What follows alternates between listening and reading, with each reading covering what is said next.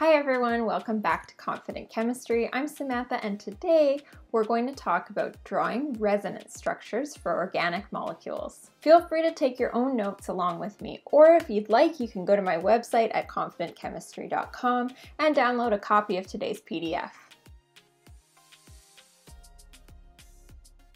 We're going to start off by looking at this molecule, the acetate anion. As you can see, the bottom oxygen here has 3 lone pairs and 1 single bond, so it has a negative formal charge. The top oxygen has a double bond and 2 lone pairs, so it's neutral. But if we moved a couple of these electron pairs around, we could redraw the molecule another way. What we would end up with is the top oxygen having the 3 lone pairs and the single bond and the negative formal charge. And then the bottom oxygen would have the double bond and the 2 lone pairs, making it neutral. This is an example of a molecule that has what we call delocalized electrons. That extra negative charge in this molecule isn't stuck or localized on one of the oxygens. In reality, this molecule looks a little bit more like a hybrid of the first 2 drawings. As I'm drawing it out, you'll see what I mean. The bonds between the central carbon and the oxygens are both about 1.5, somewhere in between a single and a double bond. And we draw a delta minus on those oxygens to symbolize that there's a little bit of negative charge on each of them, but really the negative charge is distributed across the whole molecule.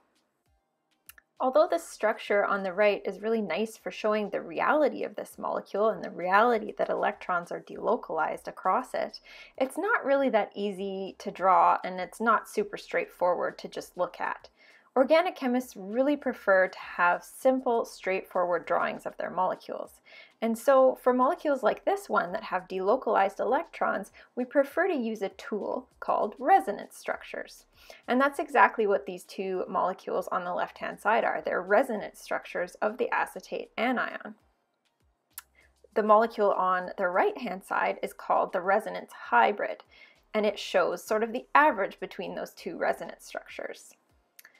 As a convention, organic chemists put a double-headed arrow between the resonance structures that represent a molecule and often put square brackets around the set of resonance structures. When we see this double-headed arrow, we might be tempted to think of the equilibrium arrow, but that's not what this arrow means. Resonance is not a process. The structures are not flipping back and forth, alternating between one and the other. Resonance structures are a tool that remind us that in the reality of the molecule, the electrons are spread out. In order to become skilled at recognizing delocalized electrons and drawing resonance structures, we first need to be able to take our drawings and push electrons around using arrows, just like I did in the previous example. We're going to be looking for 3 specific ways we can move pairs of electrons around: a lone pair to a pi bond to a lone pair, or a pi bond to become another pi bond. It's important to remember that when we're drawing these arrows, the arrow always goes from a pair of electrons, either in a bond or a lone pair, to the place where you want them to go. We're going to go back to our first molecule, the acetate anion, as our example. I'm going to redraw it here just so it's much bigger and we can see how we're moving our electron pairs around. So the bottom oxygen has 3 lone pairs and 1 bond, so it's got a negative formal charge. And that top oxygen has 2 lone pairs and a double bond. It's neutral. So we're going to push this pair of electrons from the atom down in to form a bond. And then we have to move that other pair of electrons up to the top oxygen because carbon can't have 5 bonds to it. So the first move was a lone pair to form a pi bond. And the second move was a pi bond to become a lone pair. So let's redraw the molecule after we've pushed the electrons. So on top now we have 3 lone pairs and 1 bond, so it's a negatively charged oxygen, and then the bottom now has 2 lone pairs and a double bond. In this next example, we're going to look at a molecule called the allyl cation. It's really special in a lot of organic chemistry reactions. I'm going to draw it just a little bit bigger, and I'm going to include the implicit hydrogen atoms just so it's a little bit easier to understand what's going on. So the carbon atom here on the right-hand side has a formal positive charge. It only has 3 bonds, no lone pairs. So it's a perfect spot where we can move this pi bond from the left side of the molecule over to the right. So this is an example of a pi bond to pi bond move. And what we end up with when we redraw the molecule here is now that right-hand side carbon is neutral and the left-hand side carbon has a positive formal charge. All right, this next example is benzene. You've probably seen this molecule before. I'm going to redraw it again just so it's nice and big and we can see what's going on. So benzene is a 6-membered ring, and there are 3 double bonds in the ring. So each of the carbons has 1 implicit hydrogen. They're just not drawn in. So we can move this pi bond down, but because we can't have 5 bonds to a carbon, we've got to move the next pi bond and the next pi bond over. So that results in another benzene molecule. We've just displaced the pi bond. So that's how we generate the other resonance structure of benzene. If you keep practicing lots and lots of examples like this, drawing resonance structures is going to become second nature to you. You might have noticed something about all of the examples that we've used so far. With acetate, benzene, and the allyl cation, the 2 resonance structures that we drew for each of these molecules were equivalent to one another. The reality of those molecules, the hybrid, is exactly in between the 2 resonance structures. However, there are many molecules that have what we call non-equivalent resonance structures. So when we have molecules with delocalized electrons, each of the resonance structures that we can draw for the molecule is what we call a contributor to that reality. In some molecules, they're all equal, just like the examples we saw before, and in other molecules, like this example here, acetone, there are major and minor contributors. So this acetone molecule, we can move the electrons from the pi bond up to the oxygen on the top. And the resonance structure that we end up with for that molecule, now there's 3 lone pairs on the top oxygen. It has a negative formal charge, and the carbon in the middle here only has 3 bonds, and so it's got a positive formal charge. So when we have 2 resonance structures that look very different from one another like this, what does our hybrid look like? For acetone, we would say that the structure looks mostly like the neutral molecule on the left, but it would have a bit of the character of the structure on the right. We can draw that by using partial positive and negative charges, just like I did here. We would label that neutral structure on the left as the major resonance contributor, and the charge-separated structure on the right as the minor resonance contributor.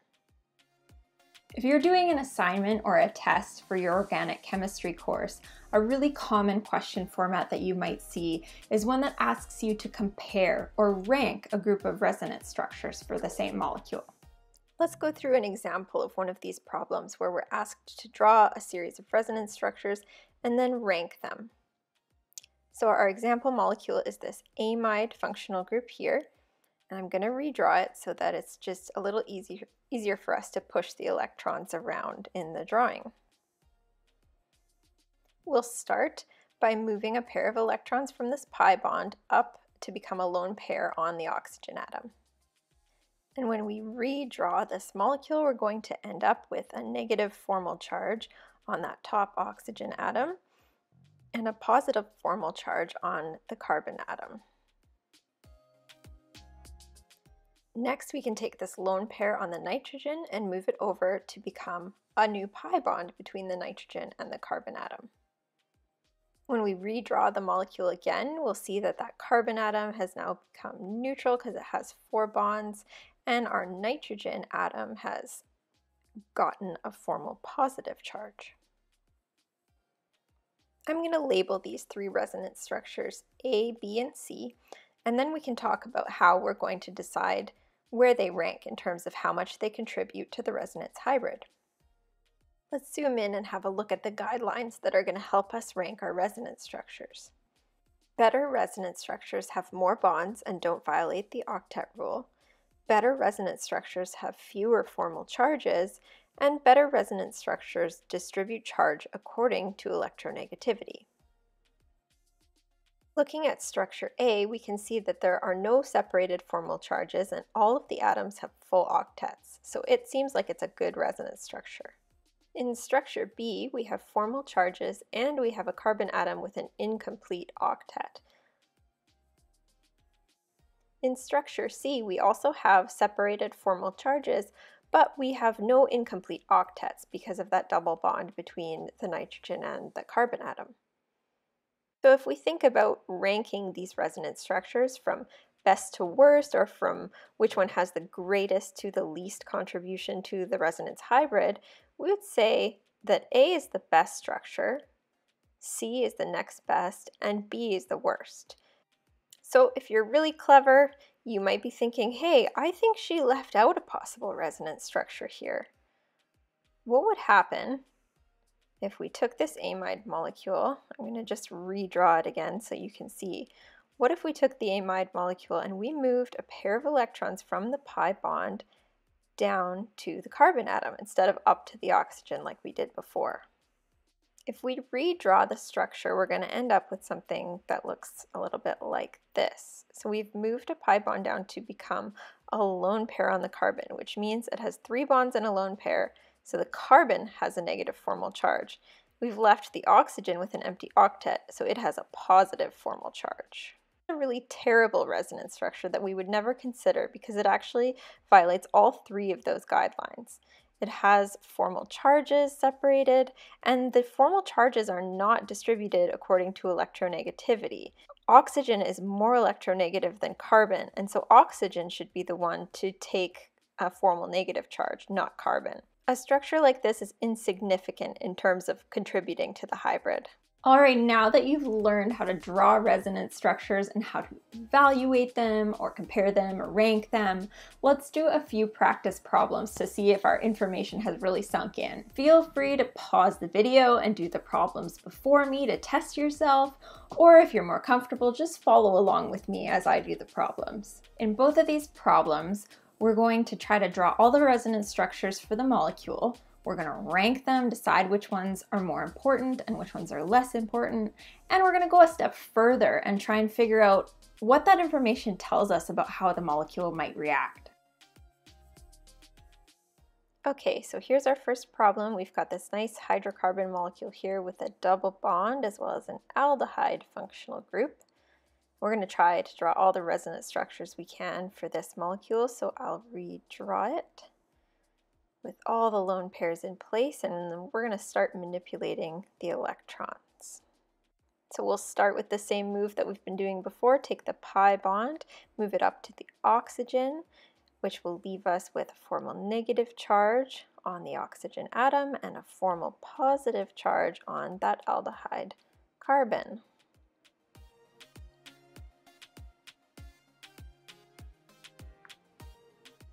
Now, because that positively charged carbon is missing a 4th bond, we're able to take this pi bond and move it over to become another pi bond.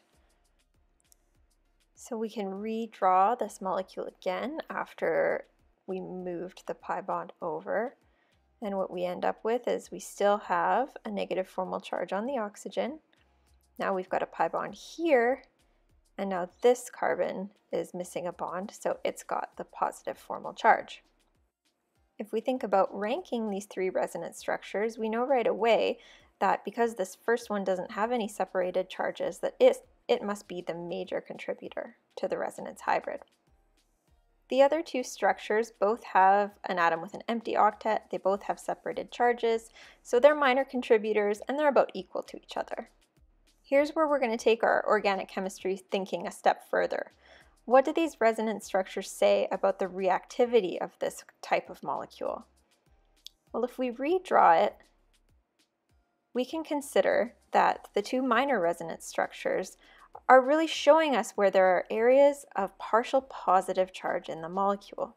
So to show that, I've drawn a delta plus on these 2 carbon atoms. And so those 2 minor resonance structures have shown us where this molecule might be susceptible to attack by something electron-rich. All right, so here's our second example that we're going to go through. This molecule is an aromatic ring with an amine functional group on it. The common name for this molecule is aniline. I actually used it a lot when I was doing research in my grad studies. So I will redraw it again so that it's bigger, easier to move electrons around. We're going to start by taking the lone pair on the neutral nitrogen atom and moving it down to form a pi bond between nitrogen and carbon. But because that carbon can't have 5 bonds, we've got to move that pair of electrons from the pi bond up to the other carbon to become a lone pair. When we redraw the molecule, we're going to end up with a nitrogen atom at the top that has 4 bonds, so it has a formal positive charge. And since we moved a pi bond up to become a lone pair on a carbon, don't forget that this carbon had an implicit hydrogen, right? So it's got 3 bonds in a lone pair, so now this carbon atom has a formal negative charge. Next, we can take this lone pair on the carbon atom, we can move it down to become a pi bond, and then move the next pi bond up to become a lone pair on the bottom carbon atom. So we'll redraw the molecule again so I can show you what that looks like.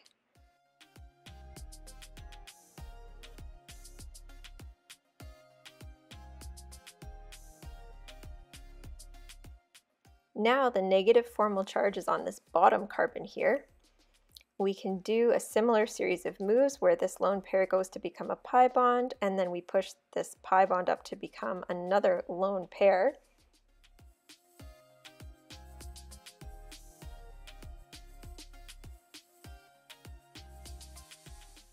And we end up with a negative formal charge on this left-hand upper carbon atom here.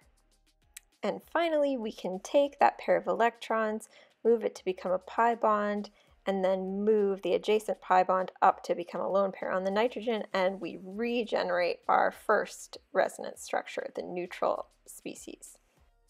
The original neutral structure is the major resonance contributor, and the other 3 are minor but significant contributors that are about equal to each other.